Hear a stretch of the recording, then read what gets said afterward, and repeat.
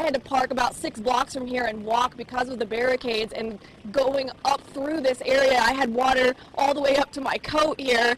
Walking through just shows you how serious this situation is right now. Behind me, you can see the Confederate flag that it has stirred so much debate, rallies, and some even say violence for more than half a century. You can see behind me here, there's dozens of police vehicles. They've been here for the last couple of hours. I was just handed a piece of paper with an update. Now 10 dams have been breached. 18 of those are being monitored. Where I'm standing now used to be a portion of U.S. Highway 21, but it was completely washed out in October of 2015's historic flood.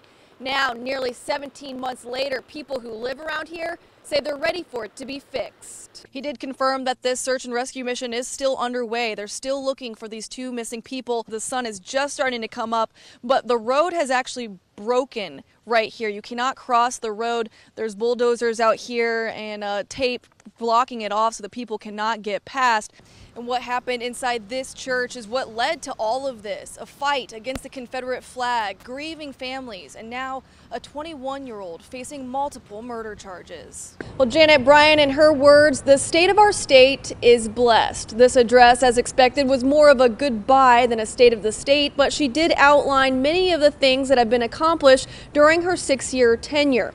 Janet, although we are famously hot, occasionally we will get this kind of weather, which is why airport officials say they do have a plan in place if we get below freezing. It was quite a scene here just a few hours ago when Hillary Clinton was announced the winner of the South Carolina Democratic primary. This is a very significant and an important win for the Clinton campaign.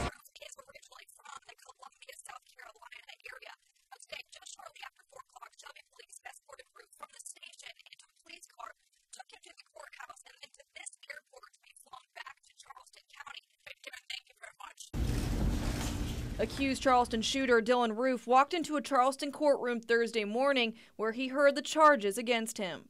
We acknowledge receipt of all 13 indictments at this time. Those indictments include 9 murder charges and 3 attempted murder charges. Although Thursday was a formal evaluation process, the state did not hesitate to suggest the 21-year-old could be facing the death penalty.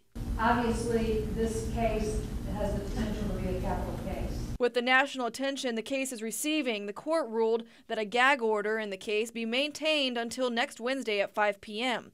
Judge J.C. Nicholson says records will not be released before July 22nd to allow prosecutors, defense attorneys, and family members time to object.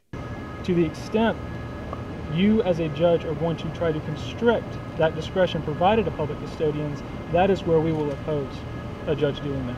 Charleston area attorneys who filed objections to the order argued Thursday that rights to access records are guaranteed by the Constitution. The complex of the case should not determine access to documents. And what happened inside this church is what led to all of this. A fight against the Confederate flag, grieving families, and now a 21-year-old facing multiple murder charges. He deserves the death penalty, without a question. 4 weeks after the shootings, mourners continue to visit the Mother Emanuel Church, paying their respects and leaving with a sense of hope. With the flag coming down, which has been protesting for a long period of time, it took one incident, one night, to have it taken care of. Our president has been here, so we have actually seen accomplishments. Dylan Roof's trial is set to begin July 11th, 2016. His attorney said during Thursday's hearing that 1 year may not be enough time for them to prepare, but they will do everything they can to be ready. In Charleston, Petitt, Watch Fox News.